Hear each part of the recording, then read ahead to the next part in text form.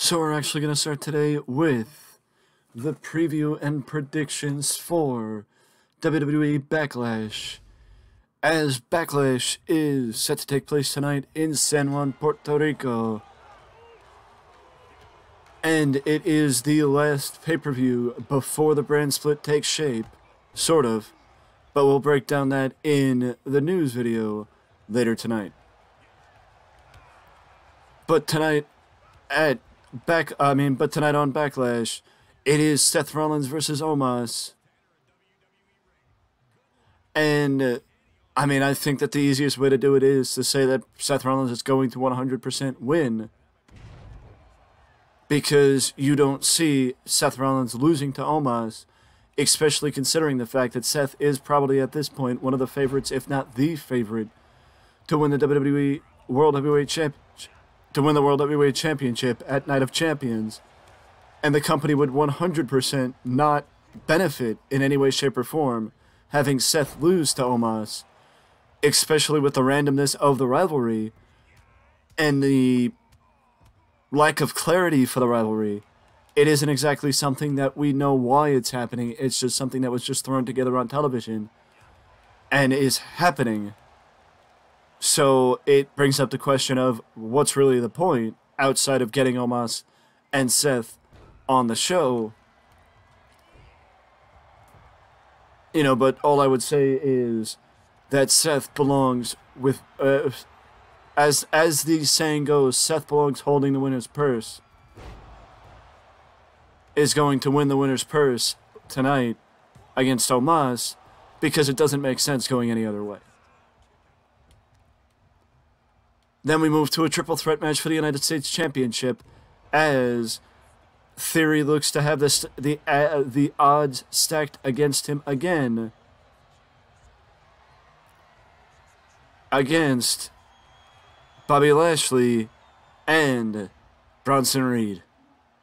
The United States Championship is now on SmackDown, with Gunther and Theory switching brands. So it does bring up the question of, is Bronson Reed on SmackDown? Is Lashley on SmackDown? Is Theory on SmackDown? And whichever brand each man is on, that will give you an indication. That will give you an indication of who could win. Off the top of my head, I think Theory and Lashley are both on SmackDown and Bronson Reed is on Raw. So I think that, if anything, it would be where Theory or Lashley win.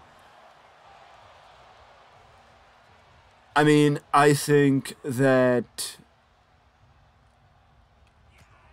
maybe the best way to go about it is having Lashley get the victory, because it gives us a breakaway it gives us an opportunity to break away from seeing Theory as United States champion. And maybe you could start building up Theory to give him the opportunity to be more than just the United States champion. I'm not saying Lashley doesn't deserve it, but if you have no intention of giving Lashley the opportunity to challenge for the World Heavyweight title, which again we'll get to in a second in the upcoming news video, but if Lashley's not going to be in contention for that, then putting him in giving him the United States title is a viable consolation prize. The Raw Women's Championship, Bianca Belair and Io Sky for the Raw Women's title. I think that if Io Sky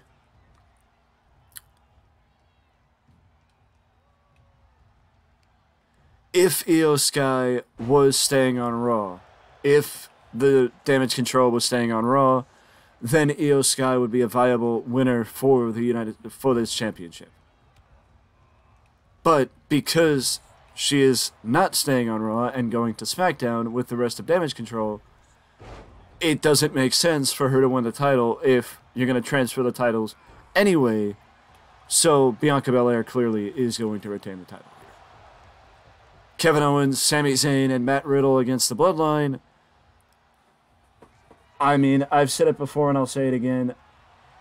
I think that I've said this multiple times over the past couple of months, that the Bloodline can't win every match and that they need to do something that gives credibility back to the challengers.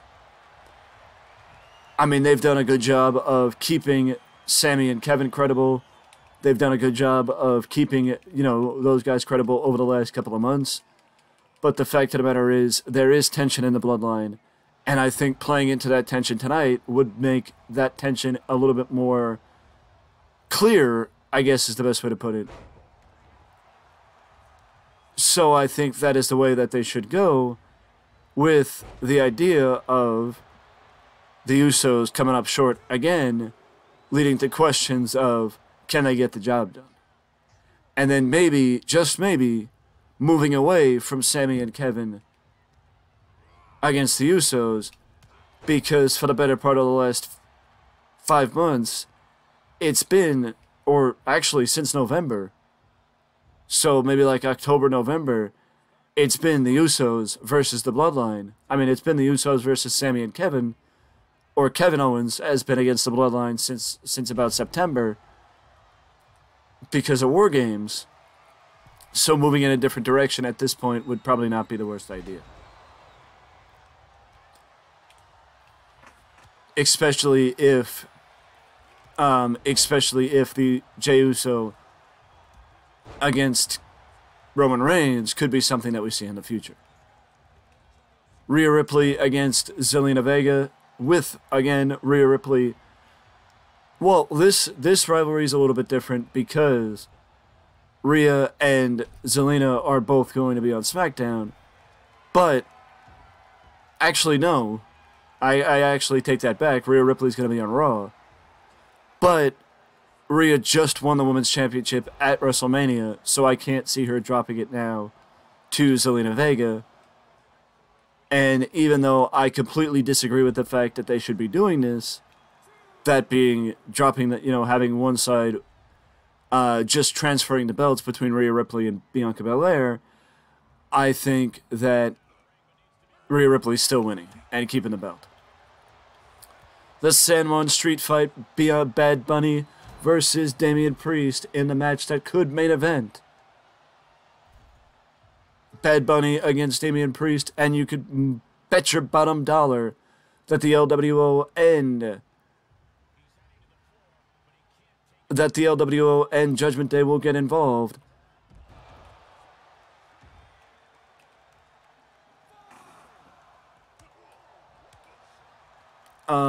But the fact of the matter is, I mean, honestly, I don't really have expectations.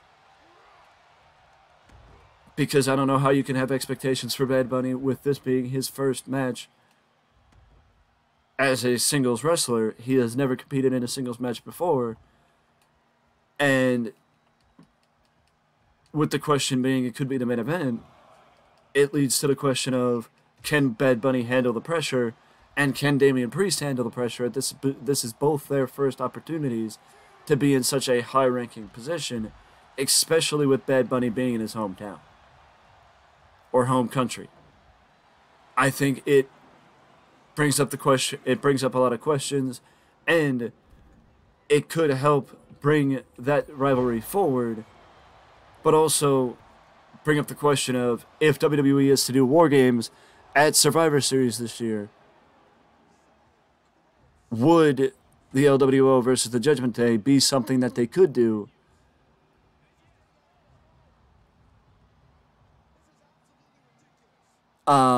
It would be the question of, can they keep it interesting until then to allow a few, to allow the feud to possibly get to that point, especially with a lot of people thinking that Rey and Dominic will have a rematch next year at WrestleMania, which I completely disagree with, because they don't need to have a rematch next year at WrestleMania, because Rey could get retired by somebody other than his son.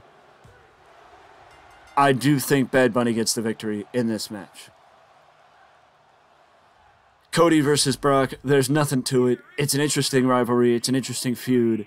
I think that they should have had somebody stand up for Cody this month against Brock Lesnar, have Cody return at Backlash, setting up the match for Night of Champions instead of doing it at Backlash, but that's just me. With that being said, Cody gets the victory, gets his win back, and moves into the World Heavyweight Title Tournament as a potential challenger, a potential champion for the new world title. With that being said, though, that is it for the preview of Backlash, and that is my thoughts on what will happen tonight at the Premium Live event down in Puerto Rico. Let me know down in the comment section below your thoughts and what you think is going to happen, and I will see you in the next one.